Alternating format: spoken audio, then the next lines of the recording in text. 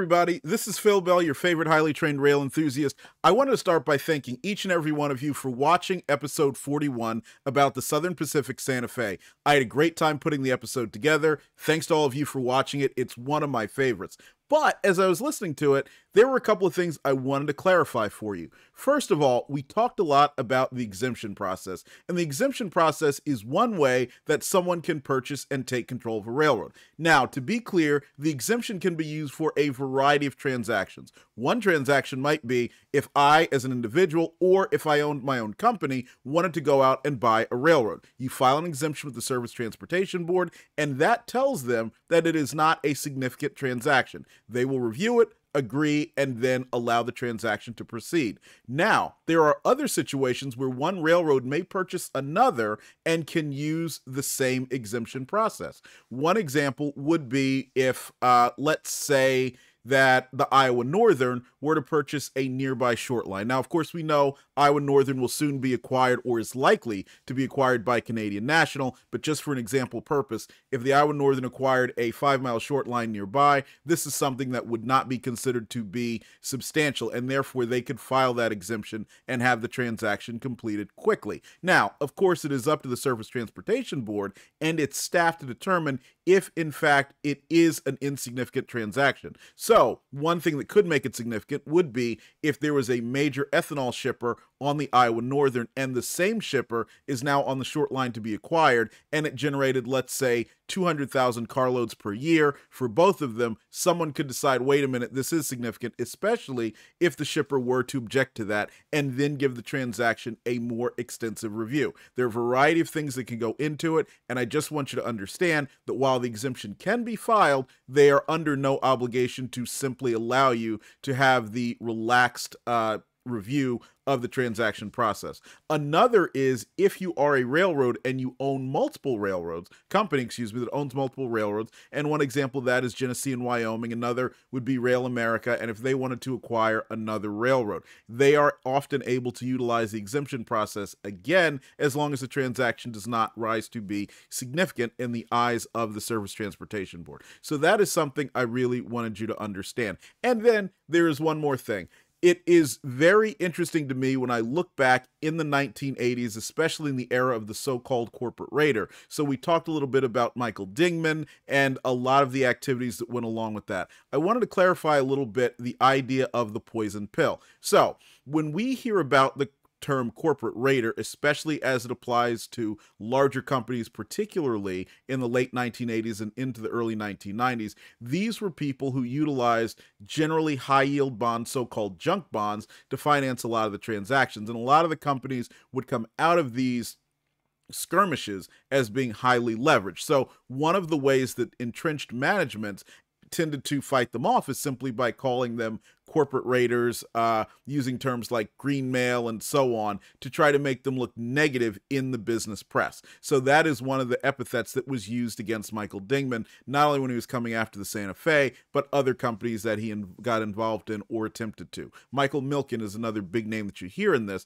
because his company, Drexel Burnham Lambert, tended to fund a lot of these individuals by providing them the capital by underwriting the sale of high-yield bonds, or so-called junk bonds. And to be clear, there's absolutely nothing junk about the bonds. The bonds are actually called that because they are considered that from a rating standpoint, and a lot of institutional investment managers are not allowed to invest in them. Now, when Dingman came after the Santa Fe, he did it for a variety of reasons. First of all, the Santa Fe, now after it had sold off Southern Pacific, had cash, number one, and number two, it had a lot of property assets far going beyond the Atchison, Topeka, and Santa Fe itself that it owned, and many of these were properties that it acquired from the Southern Pacific. And therefore, if you are a purchaser or a prospective purchaser of a company and you see a lot of property, especially property that is unencumbered, that means that you have the opportunity to use that property to borrow money, selling high-yield bonds and otherwise,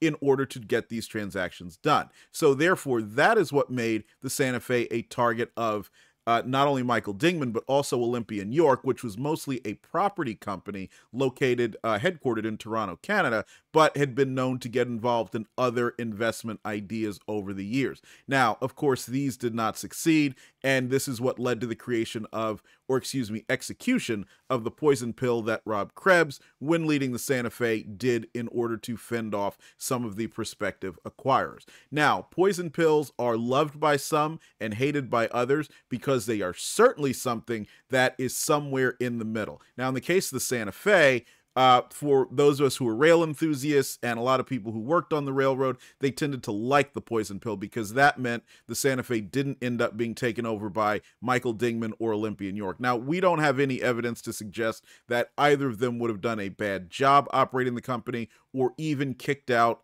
Rob Krebs, who had actually not been there all that long and was not necessarily considered to be entrenched management. Although, in situations like this, management is often under fire because that means there is some sort of a value gap perceived by the market. And the value gap is usually when the stock of the company is worth less than the assets, the book value assets of the company.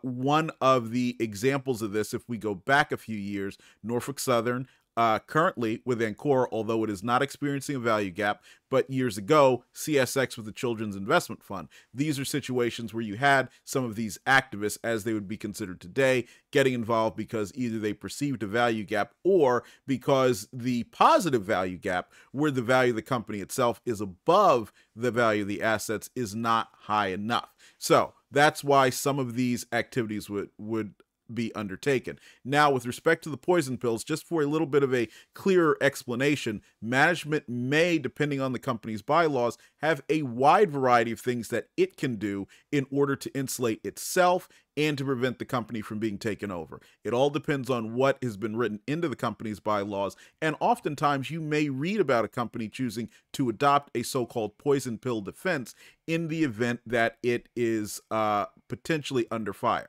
Now, a good example is Conrail. Conrail did not have a poison pill defense in its bylaws. However, there was a law in the Commonwealth of Pennsylvania where Conrail was incorporated that basically said anybody who was going to acquire a certain amount of the company had to receive approval in order to go forward. And that generally meant that you, as management, would have to work with that acquirer and recommend these things to the shareholders. And so this is what enabled CSX to get a hold on Conrail, although Conrail wanted it because that was the merger that they had proposed, and made it harder for Norfolk Southern to simply swoop in with a bigger pitch to investors. And that's what led to the bidding war, which ultimately culminated in Conrail's division between CSX and Norfolk Southern, with shareholders receiving $115 in cash, which for Conrail stock was an astronomically high amount. So I wanted to make sure that you understood a fair amount of these interesting